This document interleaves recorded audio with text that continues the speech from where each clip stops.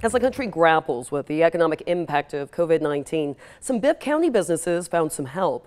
Blake Sullivan and Kathy MacArthur collaborated to grant forgivable loans to Macon small businesses. It's called the 30-Day Fund.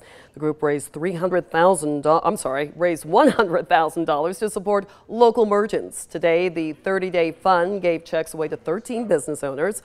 Organizers and owners alike say it's much needed right now. You could get up to $3,000. So every little bit helps, and as you've seen by the people who have been here today, it was kind of nice to see them come and be able to have a little bit of cash that's going to help them to continue on. This will really help as a little bit of money to get us through that time and keep our employees on health care.